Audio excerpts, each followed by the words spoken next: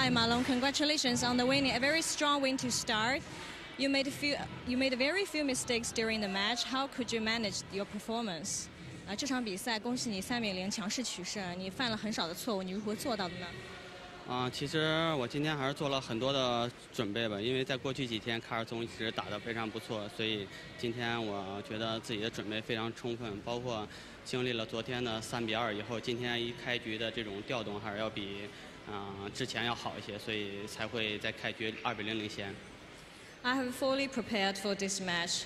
Matthias played very well in the previous matches, so I tried to make more active to myself, and especially after 3-2 yesterday, so I prepared fully for the match. So the Sweden team has the crowd behind them, but we can also see there are many Chinese fans in this stadium. That's the key point. That is very also important to the Chinese team. Don't you think so? 瑞典队是主场，但是这里有很多中国的球迷在支持的这个队伍，你是否从中获得力量呢？还是感谢这么多中国球迷来到现场为我们中国队加油吧。同时也感谢这么多瑞典的球迷能够为瑞典加油，这是一场精彩的比赛吧，相信。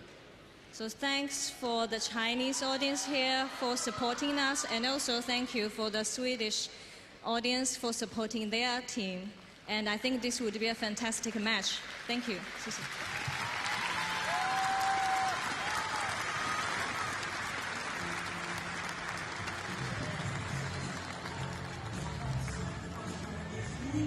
好，咱们关注第二场这个樊振东。